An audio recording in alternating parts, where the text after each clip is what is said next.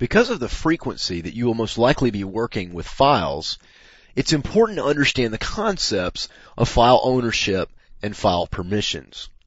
So we're going to take a few minutes and go over each one of these. First, we'll talk about file ownership, the basic concept of it, and then we'll talk about how to make changes to the file ownership using the chown command.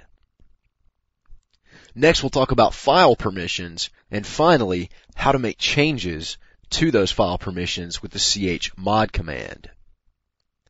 Now, the basic concept here is that when a user creates a file or a folder, there has to be some way to trace that creation back to an account, and that is called the owner. So when user A creates a folder and a file within that folder, the folder and the file within will be mapped back to user A using an ownership. Now, the nice thing about ownership is if you create that file or folder, you're guaranteed to have permissions to it. So that's also another piece of the ownership puzzle. It allows you to give yourself permission. It also allows you as the owner to make permission and ownership changes to it. So owner and creator are often used interchangeably when it comes to this reference.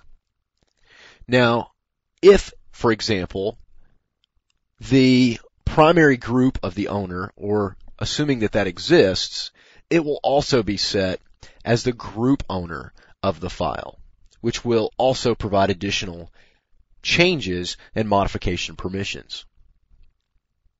Now, anytime you want to make a change to the file owner, you simply use the chown or the chown command.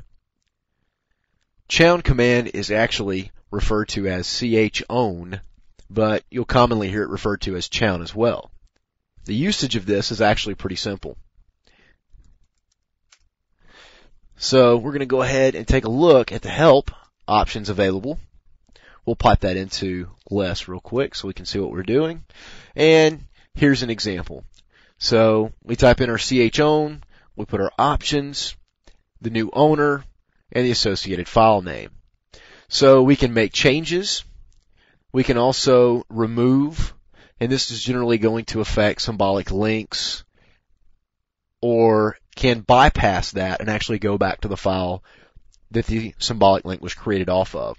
So there are actually a lot of options available to you here when using the chown command.